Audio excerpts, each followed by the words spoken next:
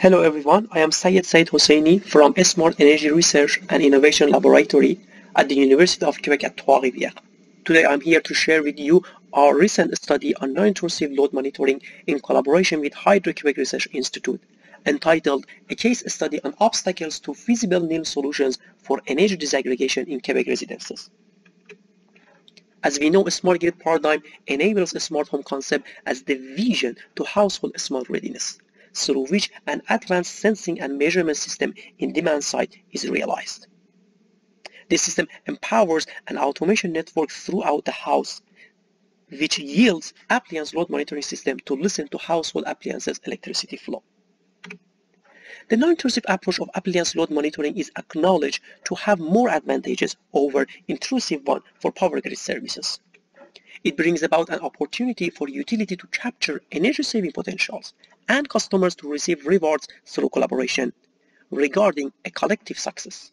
It is also crucial to energy transition objectives in the Quebec residential sector with a considerable amount of electricity consumption. From a practical standpoint, smart meters are the key element towards residential cost-effective energy-saving opportunities through the NILM concept.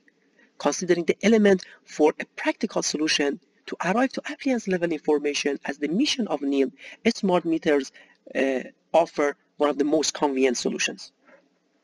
However, the technical features of smart meters advertise the utilization of low-sampling NILM methods.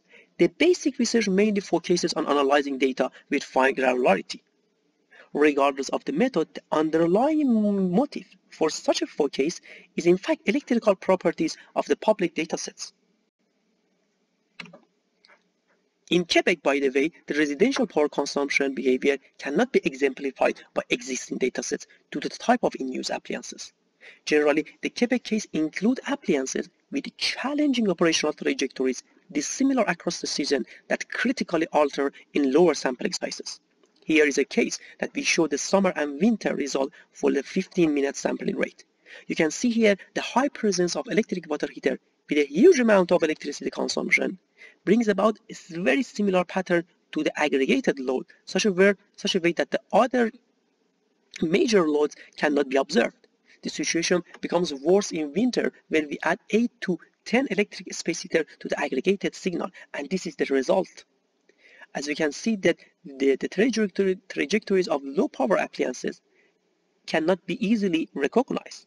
And also in a low sampling interval, the other major loads combined with the space heater bring about very challenging signal for NILM. In here, the each heat channel, I should note that it stands for 2 space heaters.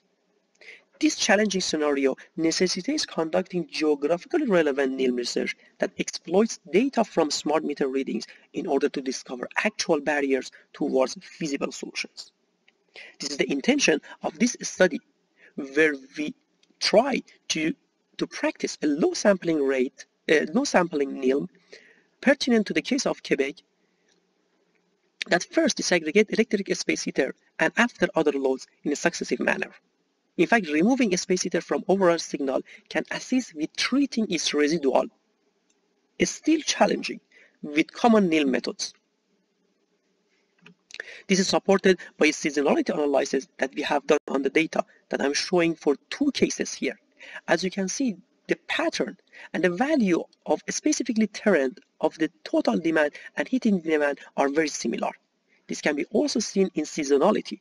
However, we should note that the different share of the space heater in the aggregated signal can change its role in the seasonality of the data. By the way, this similar behavior supports a method that intends first to remove the space heaters from the aggregated signal. I should note that the residual behavior shows here a big amount of information that is unpredictable in the signal. So therefore, this successive analysis is aimed through a combination of supervised and unsupervised algorithms. The former employs long short-term memory networks as a deep learning model that is capable of capturing long-term temporal dependencies, while the latter, this unsupervised algorithm, utilizes density-based clustering methods capable of time series data collection. This is shown through this block diagram here. Particularly, the clustering phase takes advantage of the dbScan method, in which the hyperparameter, specifically the epsilon, are estimated by means of the optic algorithm. In fact, optic is able to offer the clustering structure, structure in the data. Therefore, it is useful for such analysis, but not directly, because in the challenging data and complicated data, this method can be numerically unstable. This is the reason we have used the optics to set the hyperparameters of the dbScan. Here we are showing the result of the proposed approach for one house in Quebec. I should note that for other houses that we tried, the results are similar. So we decided to show for one house the results in more details to have a more fruitful analysis. As you can see, the results are shown here for 1 week for one house. And also we show the load profile result for the space heater. We can see that the percentage of the load that has been correctly assigned is more than 80%. This is an acceptable result according to the NILM literature, as it is more than 80%. However, for the other metrics, they should be analyzed comparatively. The mean absolute error should be analyzed with regard to the share of the space heater and the aggregated signal, since we have cases in Quebec that the share and the amount of the space heating overall load can reach up to 10 kilowatt. However, the result of the mean square error shows a deviation from the regression line. This signals an issue that is going to be handed down to the next level.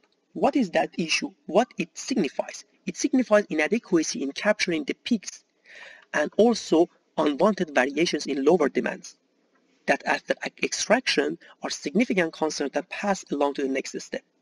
We can observe that here, where we show the total load, the actual residual and estimated residual. We can see the variations in the estimated residual in the low demand and also insufficiency in capturing the total heating consumption peaks.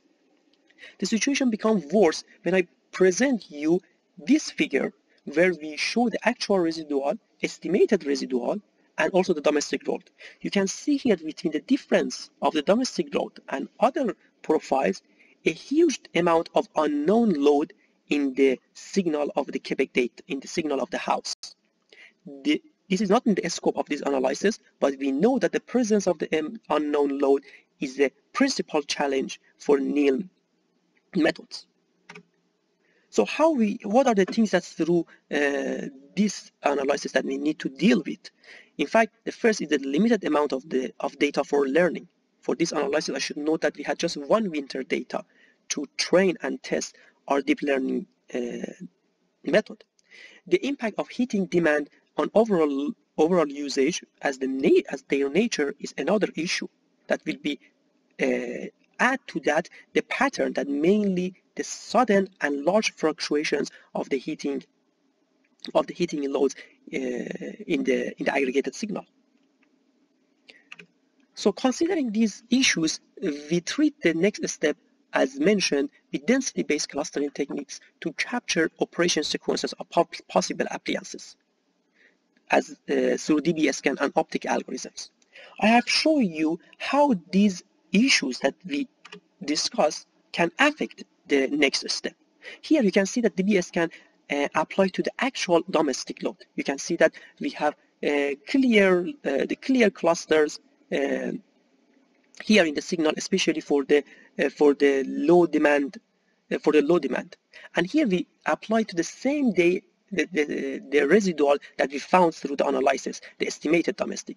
You can see how the variation and fluctuation in the clusters, specifically in the low power consumption, that somehow shows that what we are going to find in low power demand is not valid and is not trustable as a cluster. So how we can see the clustering, the comparison between these two cases shows really the impact of the issues. By the way, we went through the second step to to look for the construction of the major appliances and to see that what will stand for the actual appliances as the cluster in the remaining signal. In fact, generally, to say the electric space heater estimation error, resultant fluctuations, and unknown usage lead to creating impractical clusters, as we have seen in the previous slide, with Y variance that rarely stand for actual devices. This is the reason what we have constructed out actual loads here that stand for actual appliances or for high demands. However, what we can see with the result of the clustering is three important things. The first is the notable loads advertise very similar behavior such a way that their separation is almost impossible. You can see here for electric water heater and stove and also dryer. The second thing is that the behavior of an appliance change within consecutive intervals. You can see here for electric water heater, this is because of the one of the reasons is the low sampling analysis that we are doing. And the second thing is the increase of the overlapping incidents in the signal that result in this situation. However, as you can see, there are days in that the clustering has been able to capture a load for only electric water heater as the actual appliance. So we use that days to go through the analysis and look for the accuracy of the method. As you can see from the result, we could define the electric water heater with around 60%, which is a fair result considering the issues that have been handed down and we discussed throughout the presentation.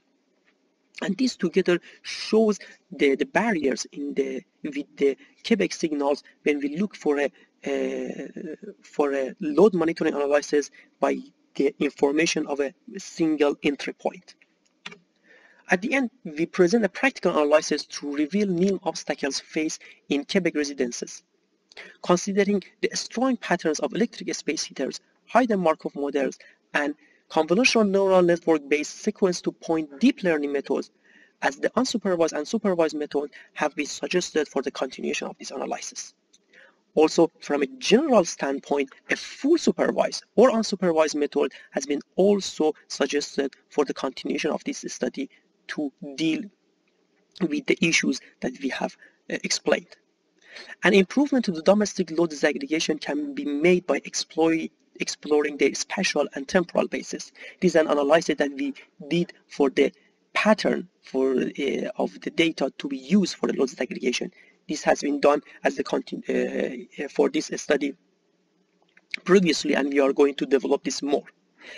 In fact, to be more specific, what is going to be intended in the next step is the utilization of data with higher sampling frequency, and also looking for advanced machine learning algorithm to improve the whole efficiency and accuracy of the NILM method, which is pertinent to the case of Quebec. Thank you very much for your attention, and I wish you a very nice time.